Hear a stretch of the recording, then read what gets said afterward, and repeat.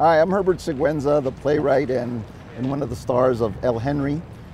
We're here at the Maker's Quarter Silo in the East Village, where we're doing this site-specific play, an adaptation of Henry IV in a post-apocalyptic San Diego.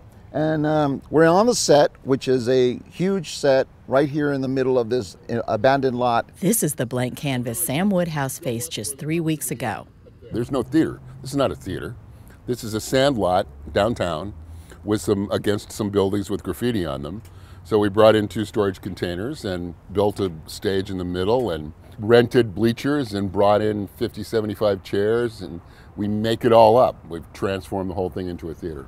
That's the challenge of Without Walls. It places people at a creative ground zero with no physical or artistic boundaries to hem them in. This is a radical, futuristic, in the barrio, post-apocalyptic adaptation of a Shakespeare story. But the story's still there, and the power of the story is still there. But the language is completely different. It's Gallo. It's a mixture of Spanish and English and some made-up words that didn't exist that are sort of street language. Now is the time to hit 'em hard and take it all for ourselves. I thought that would be interesting to put the English knights, the English monarchy into the streets of the barrio and see what happens. And what happened was El Henry. Henry IV is, the original is about loyalty, family, coming of age, a relationship between a father and son during war. So you better move that long hair from your eyes and ears and listen carefully. And I thought these were the same traits and concepts that Chicano gangs live by and die for as well. You know, the same honor, basically. Por vida y por sangre. The adaptation that Herbert's created and that Sam has directed is akin to a graphic novel. The end of Hank and his familia commences today. Kenan Valdez plays El Bravo, the character inspired by Shakespeare's Hotspur. But I think even the environment that we're performing in here pays tribute to early Shakespeare. The outdoor productions are captured here. This particular space helps us as performers imagine the world. The idea of a desolate landscape, when you're running through this space and having dirt fly everywhere, it actually heightens the drama but makes our work easier. And in a sense, the audiences as well. It doesn't take much to imagine you're in a dystopian future when you're sitting in an environment where you can't tell where the stage ends and the city begins. So people just coming to this neighborhood start feeling different, you know, and once they come in here, they don't distinguish between reality and fantasy. For instance, you hear the sirens passing by, motorcycles, people screaming, so in that sense they become a part of the performance as well. Kenan Valdez plays the title character in the world premiere of El Henry. Costumes help define his evolution from petty thief to heir apparent to the throne.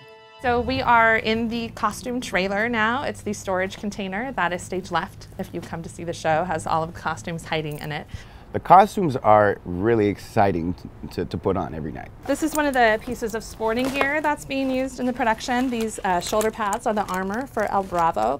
The costume is, I would say, 50% of the performance. Every time I slap on those shoulder pads, the football pads, the character instantly comes to life. So that the character moves is based on that costume. I mean, primarily my job is to help tell the story. So there's a huge amount of information that comes to the eye through costumes. Like the status of the characters. There are the statuses within the barrios of the people who are kind of in charge of the street gangs, but then there's also the Hispanic ruling class and how their clothes are different.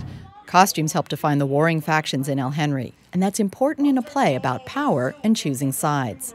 Henry IV is part of Shakespeare's plays about who's going to rule England as the future of the country. Who's going to be in charge? It's like what's happening in Iraq right now.